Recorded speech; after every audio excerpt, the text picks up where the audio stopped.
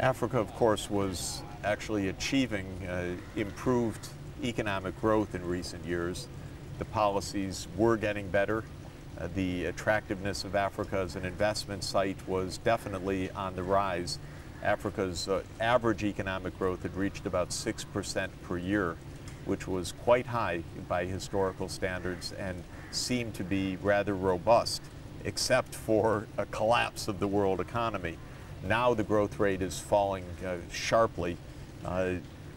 Current forecasts say maybe 2% growth, which isn't enough to keep up with population. Certainly is not enough to keep up with a needed decline of poverty rates. So this is a crisis for Africa as it is for the world. And this is one, of course, where Africa is purely the recipient. It had no aspect at all of contributing to this crisis.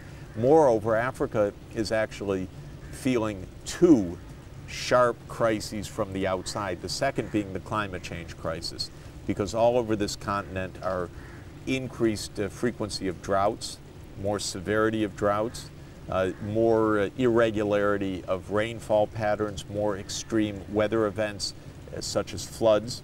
And so Africa is being buffeted by two things coming from the outside. The one thing that's not coming from the outside is the kind of help that the rich world promised. The rich world stands actually essentially in default of its commitments, very clear commitments made in the year 2000, again in the year 2002, again in the year 2005, that there would be a substantial increase of financing for development if Africa did the right things. But Africa did the right things, but then that increased financing did not come. So it's almost a third blow to the growth prospects right now. Africa needs, of course, to undertake significant public investments in roads and power, in broadband, in ports, in airport facilities, in water and sanitation, just like all the rest of the world, as a kind of stimulus and way to achieve long-term sustainable development. But it needs financing for that, and if the credit markets have completely dried up, if the aid isn't coming, then Africa knows what to do but can't do it. And this kind of brings in the context of, I mean, this brings up the point of really how important is Africa. I mean, do you think that rapid expansion of developing countries in Africa can help to stabilize these markets, or, I mean, does the continent really matter in the greater scheme of things? The continent is not a huge weight in the global macroeconomy or in the global stimulus, but it also should not be ignored. Africa needs in infrastructure investment maybe 30 or 40 billion dollars a year minimum, just to get the road network, the power grid, and other basic infrastructure in place. Who would sell that? That would be major companies in the United States and Europe and Japan for a lot of the machinery, a lot of the underlying structures, the fiber, the power plants, the grid, and so on. And so Africa could be part of a worldwide stimulus if reliable long-term financing is made available to help build out a desperately needed infrastructure. That would generate aggregate demand that would redound on our own companies in the rich world as well as on the African economy. So in my view, it would truly be a win-win proposition. Another interesting part of that win-win is that Africa has tremendous renewable energy resources, which is also good for the whole world by taking pressure off of the scarce hydrocarbons, for example.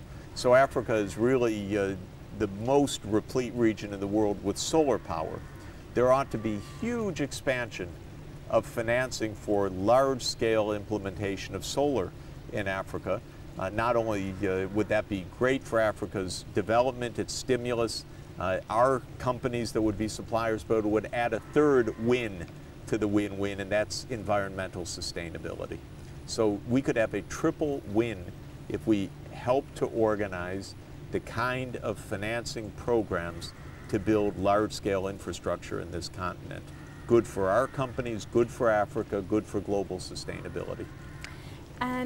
The IMF has forecast that sub-Saharan Africa needs 25 billion US dollars. Are they way off the mark? Well, that's at a minimum of what it needs, because in real flows to achieve the Millennium Development Goals, it needs about $80 billion a year of help. And what I'd like to see the IMF do is not only make projections, but help to raise the funds. And not just its own short-term funds that have to be repaid in 2 or 3 years, or can't be used, the kind of window dressing for reserves, but real development financing that builds roads and power plants and power grids, real development aid as promised that could be used to renovate agriculture in this continent, that could be used to control disease and so on. What should be done is known. What is being done is a tiny part of what should be done. And what's holding them back? What's holding Africa back at this point is the failure of the rich world to honor very explicit promises. The rich world said, you do your thing in Africa, get your policy framework right, make your programs transparent, get them scalable, we'll be there to help finance it. These are probably been at every one of these meetings where these things have been promised in the year 2000, in the year 2002, in the year 2005, at many, many events. Numbers very explicit. How much should come? Hasn't come. And then the rich countries say, well, I don't know, maybe it's a little hard, we have a budget squeeze and so forth. And this is really quite unacceptable.